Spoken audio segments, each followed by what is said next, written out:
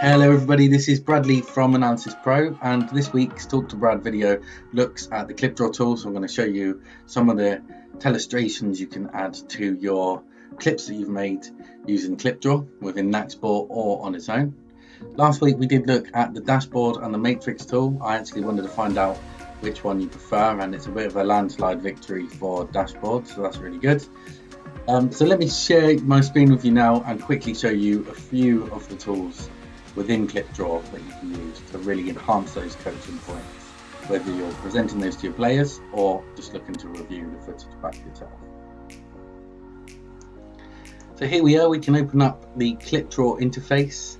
So this is KlipDraw and you've got all your tools on the left hand side. You can also say how long you want this clip to last for. So I've decided that this one will be 15 seconds. So let me start showing you some of the telestrations you can add. You could add arrows if you like. You can change the color of the arrows. You can change the size of the arrows, and you can also change what the arrows look like, whether you want them dashed or straight. That's a curved one. You can also go for a straight arrow as well.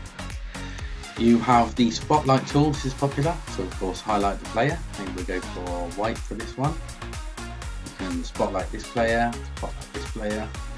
We have the donut tool, which is popular, very simple but effective. You could donut a few of the players as well. We could start looking at defensive shape. Perhaps we could look at this back line here. Click on the players that you want and you can start looking at the shape. You can have a look at some of the space available on the pitch as well by adding some shapes. You could add this here and then maybe adjust the shape to suit what you want it to do, depending on the area of the pitch.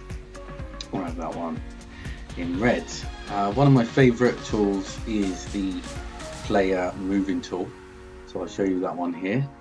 So you just highlight the player like this and then you can get the player to go exactly where you want him to go. Well, off he goes there. You could look at where a player is looking. So plenty of tools on offer for you to demonstrate your points.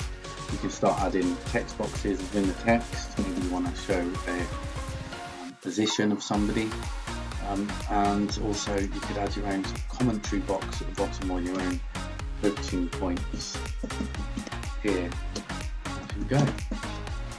Once you're done, you will look at what seconds you want the drawings to come in at. So as you're talking about it, maybe presenting to the players, you can have these drawings coming in at all different times.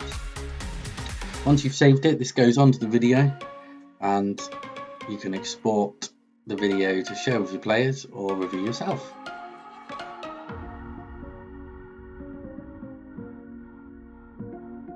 There we go. So that was KlipDraw Animate. I hope you enjoyed looking at some of the tools on offer for you to really enhance those coaching points. KlipDraw as well as Nacsport are always updating, so all new features and new tools will be available as time goes on. So that's it for this week's Talk to Brad. If you have any ideas and you want me to run through anything on screen for the next video next week, feel free to message me, as well as any other questions that you have about anything else. The email will be at the end of this video. Thank you very much. Have a good day.